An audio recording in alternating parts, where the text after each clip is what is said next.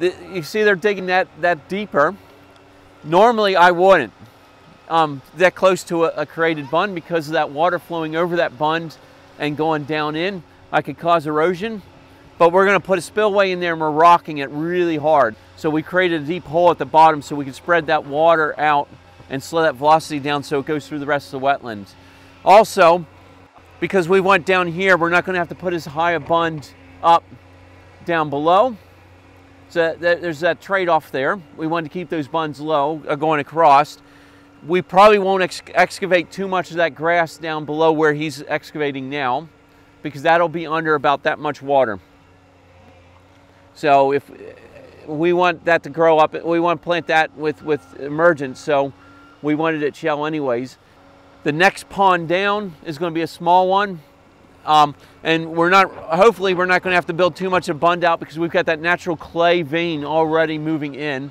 We'll just build that end up and spill across that vein. If we get rid of the stream, and this was just a wetland that was catching surface water coming off the land here, I would spill across where this grass is. We'll walk down and see what they're doing down here. They're doing a little bit of sediment control stuff. There's a couple options around drainage ditches, and one's called a two-stage ditch design, where we take and create a floodplain in the drainage ditch. So we take this drainage ditch and go right above what the mean level is, summer levels are, and create floodplains and plant those up in native sedges. And if you do that for a length of time, you get a really good reduction of nutrients. So there's a lot of tools in the toolboxes to reduce those nutrient levels here.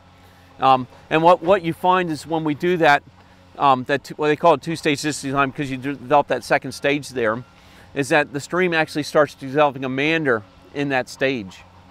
And as that develops a meander, it gets really better at removing nutrients. The drain, it'll go up and it'll flatten both sides and then up to the level. And those flats are usually planted up. And in the US, where they developed this 20 years ago, they put these in and they've never done drainage maintenance afterwards.